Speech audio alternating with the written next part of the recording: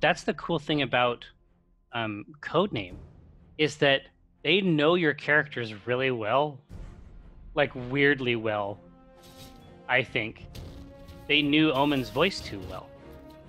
It was really disturbing. Omen has even been in the game already, just not as a playable character. But the basic hook is that he really is the straight man, generally speaking, for the campaigns.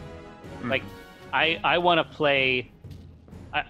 You know, when different people play Dungeons and Dragons in different ways, and I've always been a player that like sort of gets the narrative in my teeth, and I just want to pull all the story I can out of a game, and like, you know, because I'm a character in that story, I want to try to put my spin on it. But my curiosity playing D&D, it's mostly about, I just get very curious and I want to know more and more and more.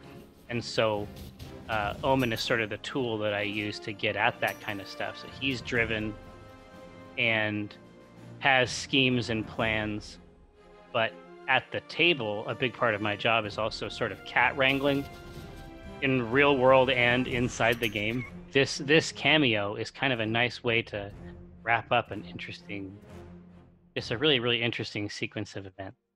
I've always put together companies in Dungeons and Dragons.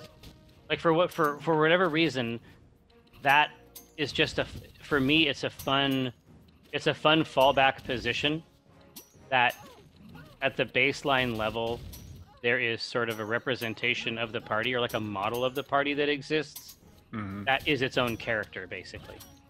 Like a kind of meta character made up of the other people. And so that's been going on forever. And then once we decided to do that, when I say we decided, of course, I mean that I did everything I could to, you know, yank the rudder in that direction.